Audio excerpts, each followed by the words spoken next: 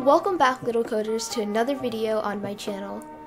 On this channel, I talk about Roblox studio scripting so that you viewers can make your own games on Roblox.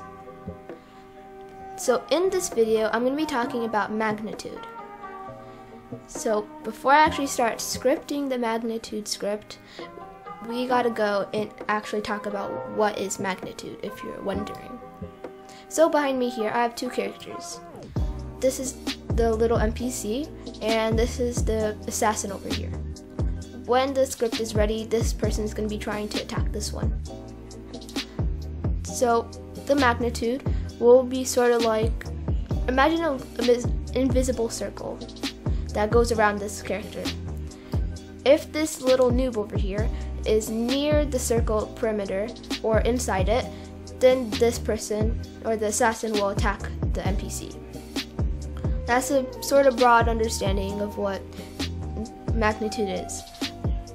Now that I've sort of explained it, we can get into actually scripting.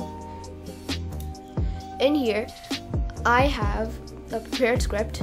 You might be looking at your screens on whatever you're on and thinking, what are you talking about? There's nothing on your script. Well, I do have something called Control Z, sorry. That can give me all the stuff that I have, because I have prepared this, so I'll be going through it one piece at a time so that it seems simpler instead of showing everything that we're going to be going over all at once. And I'm a slow typer, so yeah, it helps out with that. Win-win. So if we do here, we're going to be adding some variables. The zombie torso, we're just calling it a zombie for now as the bad guy. But so local zombie torso is script.parent.torso, and local zombie humanoid is script.parent.humanoid. Now we're going to be doing a function which will find the target other than itself to run after. So local function find target. Now we're going to be adding a local variable, which is called aggro distance. So we're trying to find something that is within 100 studs, aka the measurement that we're going to be using, that's what studs are, for it to chase after. So if, like I was saying, if the noob is within 100 studs, which is actually pretty big for the magnitude, then it will go and try to attack it. And we're going to be adding a local target. So this target is going to be trying to have a target to go after. So right now it's nil because we don't have a target yet until we run the game. But once it does find a target, we will change this nil into torso, and then it will start attacking. So after that, whoops, oh, let me mismove this. Okay. So now we're going to be using a for loop, and what it's going to do is it's going to loop through like this comment here, looping through all the humanoids in torsos in the workspace and detecting if there's anyone to chase and making sure that they don't chase themselves as well. So right now this is just for finding something to chase in the first place, because it needs to know if there's even anything in the perimeter for it to even chase something, so we gotta script that as well. So for I through V, in pairs, brackets, game.workspace, get children, do, local human, it might be an error right now, but local human is equal to V, find first child humanoid. So we're trying to find a humanoid and a torso that is available. That is not its own torso or humanoid. We don't want that either. So local human equals to V find first child. Same thing with torso, but with torso. If human and torso and V are not in script.parent. So this is the part where we actually make it so it doesn't chase itself. So we're making sure in this if statement. So if it already found something, it'd be like, oh, I found something, and then it will have to go through this part. If human and torso and V are not in script. So if if those torsos that it found are inside the script.parent, aka the assassin, it will not use it, or else it will chase itself. So if it's not, then we're gonna check the distance. So it's gonna scan everything from for everywhere in the Explorer, but then it has to check if it's in that perimeter. So check distance. If zombie.torso, we're calling it zombie like I said, .position is minus torso.position.magnitude. Here's where magnitude comes in. So if the position minus the torso position dot magnitude, so we're just getting the magnitude, which would need to be at least 100 studs. So if it's less than 100 studs, then we're going to do aggro distance is equal to zombie torso dot position minus that dot magnitude. So we're just setting aggro distance equal to this right here. Then the target would be torso. Now we have a target acquired. So instead of it being nil, now we got it as torso, since it has value now as the poor NPC. So adding the ends here. So now we're returning the target back to its original value after it's dead. So if we have it as torso the whole time, if we move it away, it will still continue attacking. So we have to return the same value we had before, so that it's back to nil. So return target, then the last end, then under here, whoops. So now we're going to be looping each second for a target and walking in a random direction until it finds it.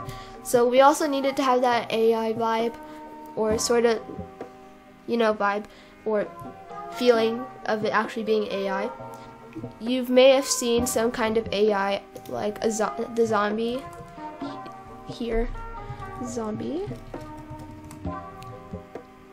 Like this one, for example, or this one. These two probably have like a whole entire script just for it to be moving.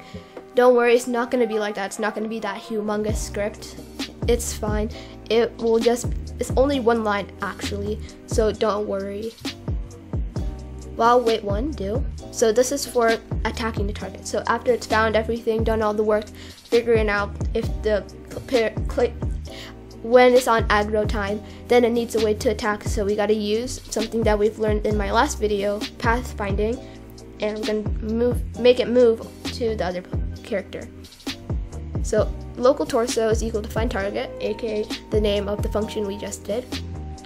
And if torso, then zombie humanoid move to torso.position. So the humanoid, if we move this to the torso.position, it will move everything else. So we're basically just moving the bad guy to the poor little NPC. The torso.position is the NPC.humanoid. So it will attack anything with torso. Whoops.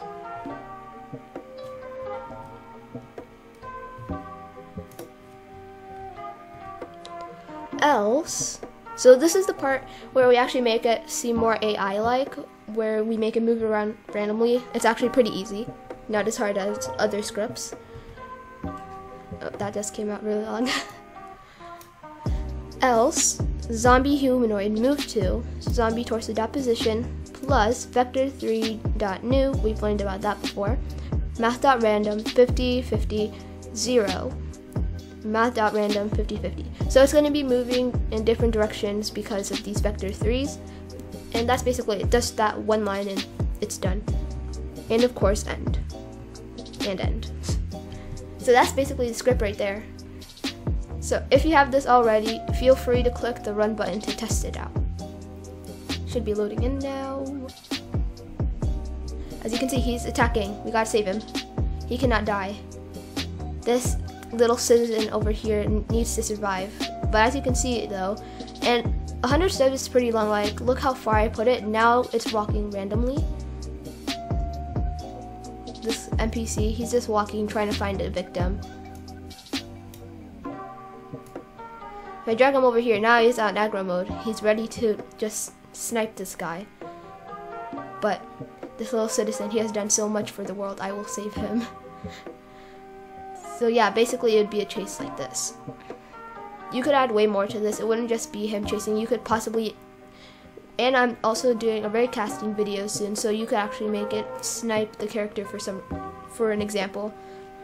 So yeah, I feel excited. I'm doing ray casting soon. I know some people were asking for that. And yeah, that's basically what it is. Right there, that's the script. You can change a couple things like the aggro distance. I'm gonna make it 10 because I think 100 is pretty long. Like, this guy gotta have like real good vision if he can see from like 100 steps. That's a lot. So like right here, I believe. Yeah, now he's walking randomly. He can't find him. But if you move him a bit closer, he might not be there yet. But now he might find him. Yeah, there. Oh wait. Okay, 10 studs is a bit small, I guess. Yeah, it takes a while. You need to be like really close. Never mind. I'm gonna change it to maybe 50 studs. Something not too big, but not as big as 100, you know. So we're gonna try that. Okay, Mr. NPC is being attacked. Oh no. If we put him a bit farther, uh-oh. Okay, what saved him? Maybe over here. Now he's walking randomly.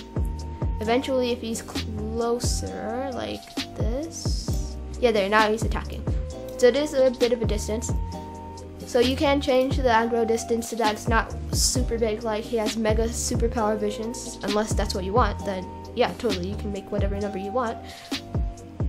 But what I mean is that feel free to use this script in your game if you wanted to add your own AI that attacks.